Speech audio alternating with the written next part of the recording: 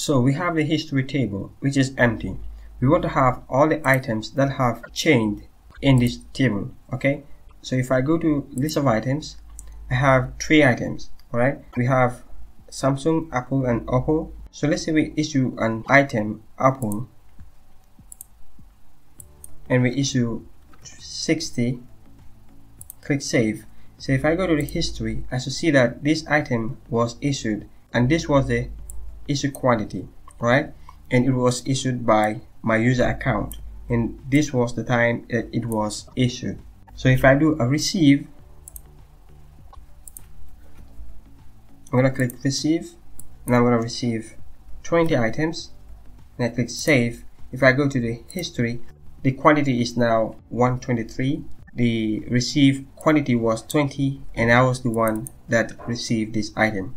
So this is what we're gonna do in this video. If you're not a subscriber and you enjoy videos like this, you might consider subscribing so that you will not miss our future videos. Okay, we have all the codes and we're gonna follow it step by step.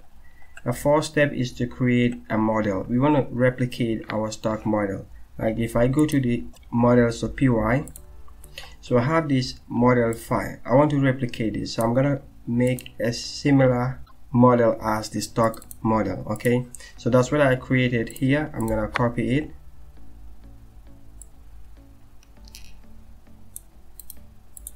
and paste it in models.py.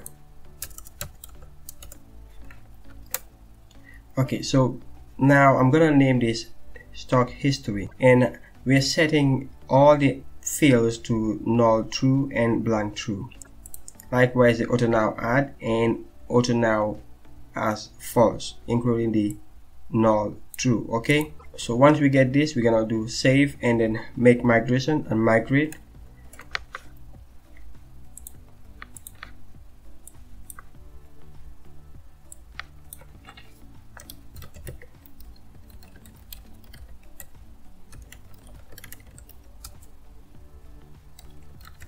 And then do migrate.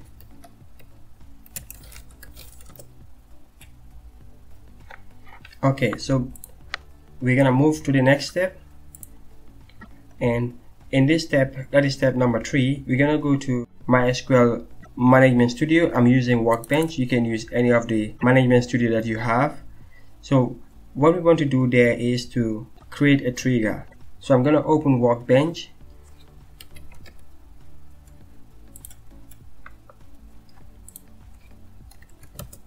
Enter my password. I'm gonna scroll down to the stock management database and expand the tables. Alright, so we have the newly created table right here, the stock history table. Alright, so I'm gonna right click it. Let me scroll that up a bit. I'm gonna right click it and then click alter table. So now if you look at this table, I'm gonna expand that a bit.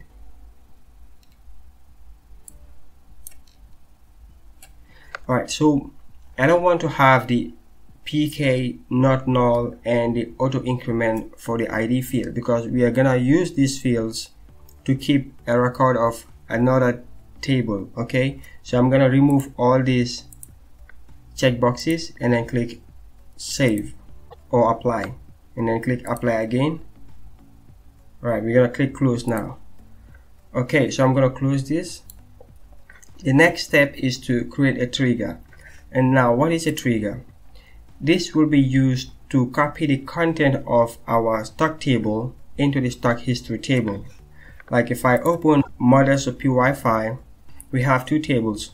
We have stock table, we have stock history table. So now what we want to do is, anytime an item is updated in this table, we want to copy the content of that update into this table. Okay, so we're gonna use trigger to do that. Okay, now if I switch over to the code, I'm gonna copy this, paste it in the Workbench, and I will explain what is going on here. Now if you want to have a blank query page, you're gonna click on this SQL icon. Okay, so we're gonna paste it right here. Now I'm gonna scroll up and explain the script. So now this is gonna create our trigger for us. Okay, the trigger will have this name. I'm gonna explain why I gave it this name. But now after update on this table, that is the stock MGMT stock table, this table that we have here. The reason why we have stock MGMT underscore stock is this how Django names its tables. Okay, so it's the Django naming convention. It will take the name of the app underscore the model name. All right, so that's what we have here. Okay, so after update on this table, we want to write the content, the newly inputted content into these fields. Okay, so this is the new information that is being inputted in the table, the stock MGMT table. Okay, so we want to take the content of that and then fill it inside these fields. Okay, so that is if we update any item in this table. So that's the reason we gave this name.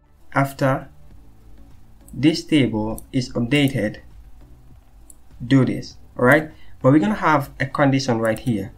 If the new.issue quantity is equals to 0. So now if I am doing receive, I will set the issue quantity to 0. We're gonna do that shortly. I'm gonna update our views, okay, and then come back to the script. So let's move to the views.py. So for issue item and receive item, we're gonna do this. Okay, immediately after form.save commit equals to false, I'm gonna do this instance dot issue quantity is equals to 0. Right, so when I'm doing issuing, I'm gonna set the receive quantity to 0. Okay, if I'm doing issuing, I want to set the receive quantity to 0, and if I'm doing receiving, I want to set the issue quantity to 0. All right, so it's just the opposite of what we have here. So just after the form.save, I'm gonna set the issue quantity to 0. So the reason why I'm doing this is if I switch over to the script, so since if we're doing receiving, the issue quantity will be 0, then we can run this script. Okay, and if we are doing issuing, the receive quantity will be 0, then if that condition is met, this script will be run. All right, so now what is this script doing? When we are receiving and if the issue quantity is 0, we're gonna insert into this table, the newly created table, our stock history table. We're gonna insert into it the new values that we just updated. Okay, so we're gonna insert all these values into these fields. Okay, so we're gonna insert the ID of the item, the last updated, the category ID, item name, quantity, receive quantity, and received by. All right, so when issuing, and that will set our receive quantity to 0, we're gonna take all these values and then put them in these fields for this table. So I'm gonna run this code and then move to the next step. So I'm gonna click on this execute button and then confirm that it is executed. Okay, so I'm gonna run it again just to confirm that we don't have an error. Alright, so before we move to the next step, I'm gonna explain what we have up here. So we are setting the delimiter. By default, the delimiter is set to semicolon. Alright, so since we're gonna use a lot of semicolons in our code, we're gonna temporarily set the delimiter to this. So that means our code will be seen as one big script. Alright, so when we set the delimiter to this, we're gonna be able to use the semicolons within our script and then set it back to the default delimiter. Alright, so since we have our script beginning from here and ending here, okay, so and we change the delimiter to // we're gonna run the entire code as one big script. Okay, the next line is drop trigger if exists. So we're gonna drop this trigger name if it exists. So that means if we have an older script, okay, or older trigger with the same name, it's gonna drop it and then recreate it here, and then now have these conditions applied to that trigger. Alright, so we're gonna move to the next step, which is to create the view. So I'm gonna copy this and paste it in views.py. Alright, so we're gonna create a list history view, and that will list out all the updated items in the stock history table. Alright, so I'm gonna save it and then switch over to the next step. So in step number 6, we want to create a list history template. So I'm going to copy this, right click, copy, and I'm going to make a copy of list items and then save it as list history.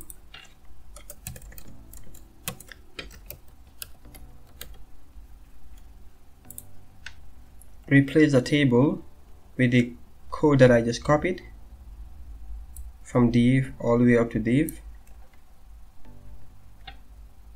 Okay, so I'm gonna remove the form for now.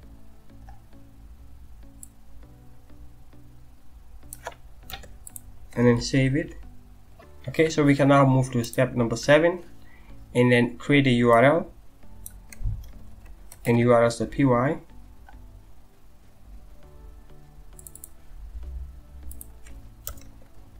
Okay, so we're gonna have list history as the URL and then create a button for it. Okay, so I'm gonna copy this and then paste it in navbar.html. So right after the add items, I'm gonna paste it here.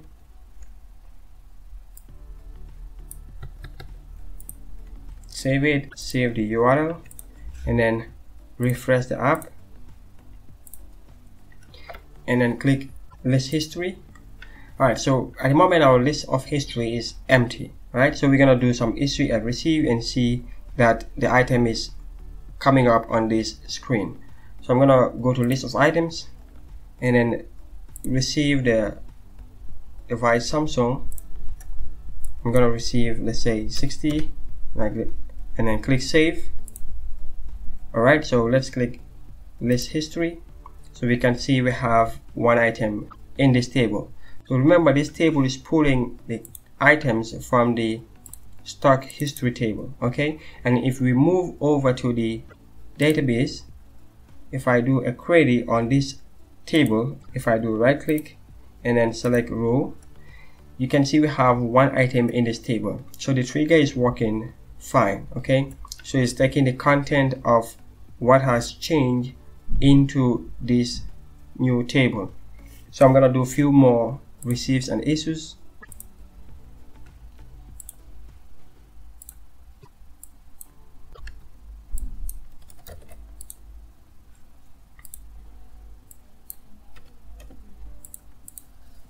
Okay, so if I go to list history, you can see we have the category, the item name is not coming, but we have to look at that. So we have the quantity, the issue quantity, receive quantity, and the last updated. Alright, so now I'm gonna check why this item name is not coming up. So in the history, list of history, we're gonna check the name, item name. Alright, so right here we have an error. I'm gonna remove that, save it, and then refresh. Okay, so the item name is popping up. Alright, so we don't want to see these nones. Okay, so the reason why it's coming none is we're not copying the content of that field into this new field. Okay, so this is how we fix that. I'm gonna go back to the trigger. Okay, so if you look at it, if you're doing the receive, that is if the issue amount or the issue quantity is 0, we're just copying these fields. Alright, so this field, the issue quantity, is not copied into this table, so I'm gonna add that. So right here, right after the name, I'm gonna add issue underscore quantity, comma, issue by, comma, and then in the next statement, if we're doing issue, we want to add the receive quantity and the receive by.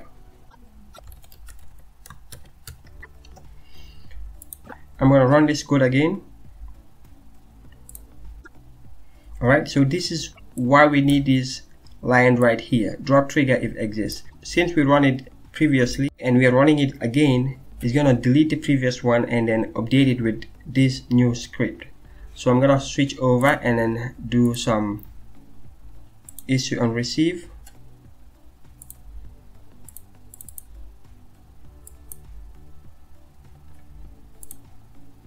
Column count doesn't match the value at row 1. Okay, so this is a MySQL error. So if we switch over to the trigger, we added the columns right here, but it's not added in the value sets. Okay, so since we added the issue quantity, the issue by, we have to add it here as well. Okay, so I'm gonna add issue quantity, and it has to be new dot issue quantity and new dot issue by. Okay, so we're gonna scroll down and then do the same for the receive quantity and receive by.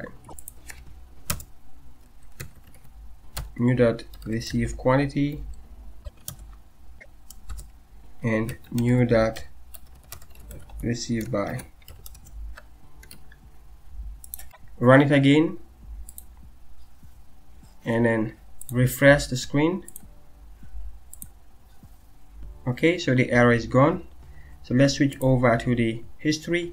This time you can see we have the 0 coming up right here, okay, for this item. So I'm gonna do a receive again for another item.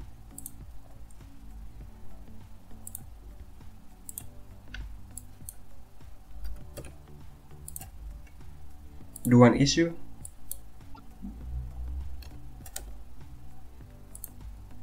Okay, and then click history again. So you can see this time we are having zeros. I'm gonna do a receive, and we should expect a 0 on the issue quantity, right, when we do a receive. Alright, so I'm gonna do a receive again for this item.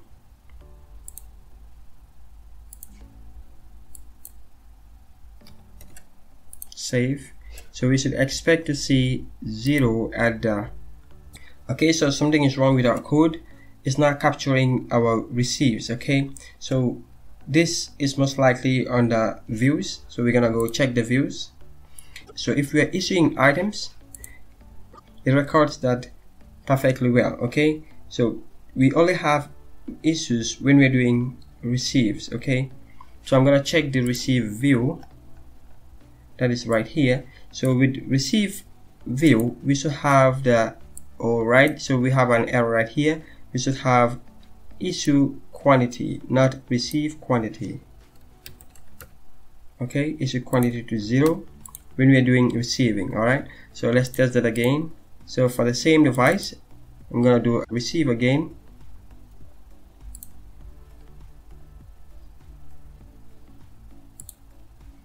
Receive this item, receive 60, click save, and then check the history again. Okay, this time we have the 0 coming up at this section, and then the 60 right here, and then the quantity also is updating. Alright, so next is to grab the username of the person doing this process. We want to add issue by and receive by on this table. So I'm gonna add 2 extra columns on the list history template. So I'm gonna add receive by and issue by.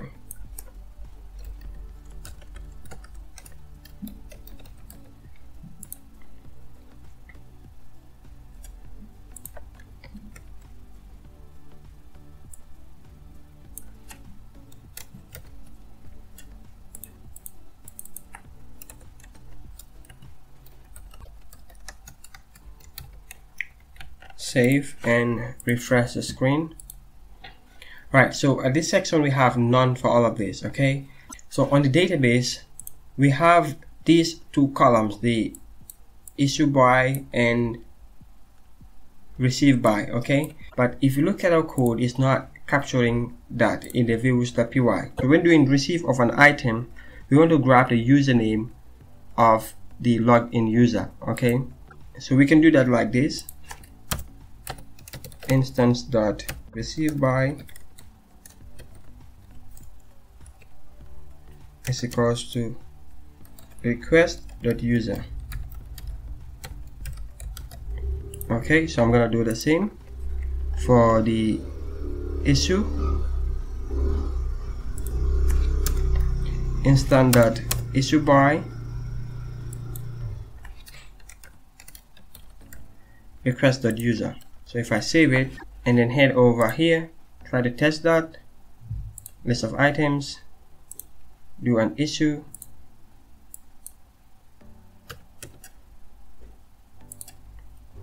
okay, so we have a simple lazy object user my username. So we have this error because we're trying to save an object into a string, okay, a field that receives that expects a string. So we need to convert this to a string, and here as well,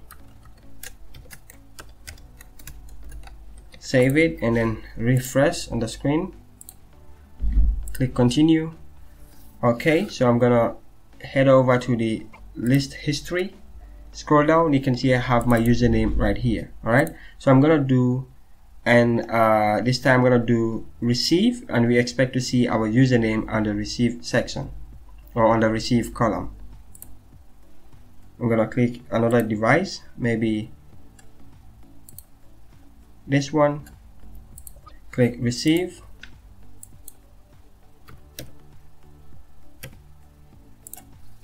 okay, so I'm gonna head back to the history, and you can see I have my username right here.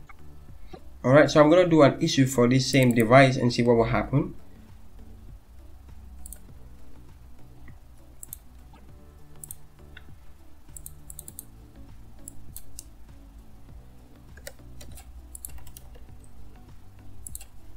Okay, so if I head back to the list history, you can see I have my name on both the issue and receive. So I don't want this to happen, and the reason why this is happening is we already have my name in the database for that item under the receive column, and now when I do the issue, it copies my name again right here. So to prevent this from happening, we can go back to our trigger. So when we are doing receive, that is on this script, we want to leave the issue by blank.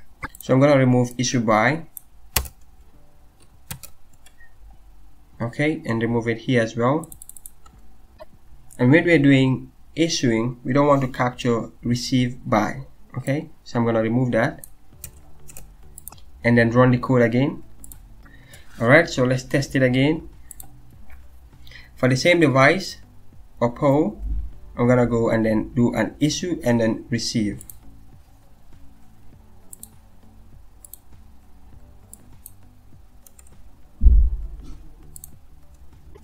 Oh, we always forget to update the new column. Alright, so I'm gonna remove receive by in this case.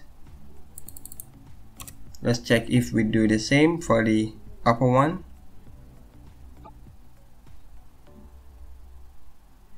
Okay, so we run the script again and then refresh the screen. Alright, then I'm gonna do a receive and then head over to the history. So in this case, you can see we have none right here and none right there. So this has been a long one, but I hope you enjoyed the video. Subscribe if you want to see more content like this. See you in the next video.